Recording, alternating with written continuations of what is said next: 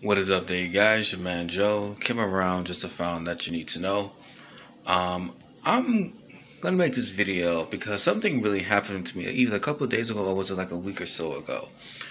Now, now prior to that video about saying be careful about what you say, I want to add a little bit more to it. Okay, so during that week, I was just thinking about like another video about I was going to talk about like son husbands and all that, but that's probably going to be like for another day. But as I was I was in my mind or whatever I was thinking, talking to myself, some people might call it. I was thinking about like scenarios and things on how I want to talk and how I want to say, and I was in the line like of sex because like son husbands, they can the mothers will provide you something, and there's something. The only thing that you can do everything for your mother, except for you know except for the sweet home.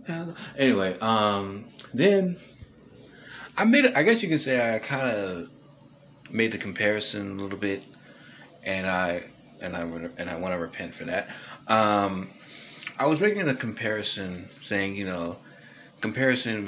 You know, I was pretty much in the lines of you know, God can provide you with many things, but I said in the lines like He probably won't provide for me something like as far as for sex.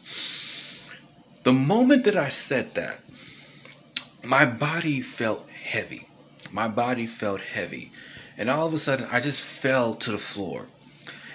And the next moment, I felt something was stepping on or putting their foot on my back, right? And as my body was laying on the floor, I felt my arms I felt like something was tugging me. And,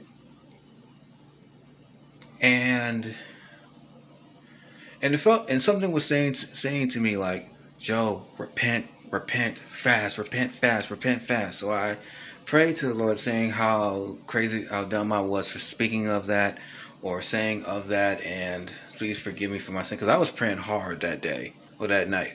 I was praying hard, like, because something was pulling me at the same time. So I got back up, or something felt loose, so I can, now I have a little bit of control of my body.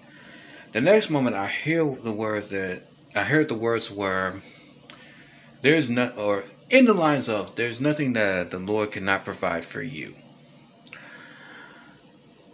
I will have to say that I underestimated Father, the Son, and the Holy Spirit. The Lord, if the Father can provide you in that sector too, then yeah, the Lord can provide for you for that as well. In marriage, in hopes of marriage, I want to point that out. Anyway, that's pretty much my story. It's your man Joe.